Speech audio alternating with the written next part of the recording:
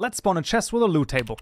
Alright, we find ourselves in Minecraft in this case, and we find ourselves in the Kaupenjoe. This is the Forge version. However, this will also work in Fabric, so you can watch this whether or not you're in Fabric or in Forge. And what we're going to do is we're going to, instead of having an empty chest over here, we're going to spawn a new chest, and that is going to include some loot. So for that, you pretty much just need the /set block at your current position, and then you want to set that block to Minecraft chest with the following NBT data, and that is loot table. And then you can see this is the name of the loot table right here. I will show you the loot tables in just a moment, but if you do this and you spawn it, there you go. Now here is the loot table placed. Now this is important. Once you have spawned the chest with the loot table in it, do not open the chest. Otherwise this will not work. So then, right, you can just go back to your structure block right here, and you can save this again. Now, when this particular structure will spawn, it will randomize the loot. What will happen is when you open this chest, then it's going to solidify the loot, and it's not going to spawn random loot, but it's going to always spawn this exact loot. So now it's solidified, but because we've saved it before we opened the chest, it's going to always be random.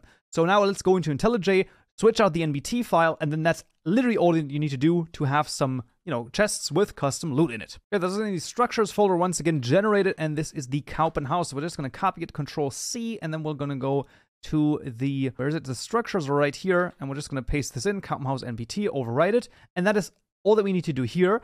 If you want to look into different loot tables, of course, external libraries all the way to client extra right here. In data is actually correct, and we want to go to the loot tables chests, and then here you have plenty of different chests that you can use. Now you can of course create your own loot table. However, in this case, these loot tables are a bit more complicated. So let's say we use the simple dungeon one, and you can see, right, so there's plenty of entries over here with basically different rates.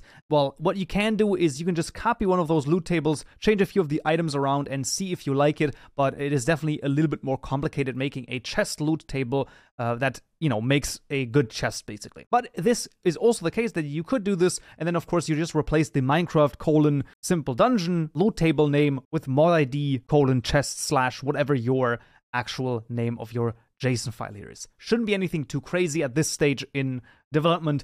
You should basically know roughly how to do this. What if we now go into the game, make a new world, and see our Kaupenjoe? We'll see random loot in those chests. So let's go into the game and see if it works. All right, so we find ourselves in Minecraft again in a new world, and let's just see if we can't find a Kaupenjoe over here, and then we'll see. All right, so here we are. I actually teleported to a Kaupenjoe, and if we now open this, you can see randomized loot, and it is different from the loot that we first saw when we opened the chest, because once again, we didn't open it before saving.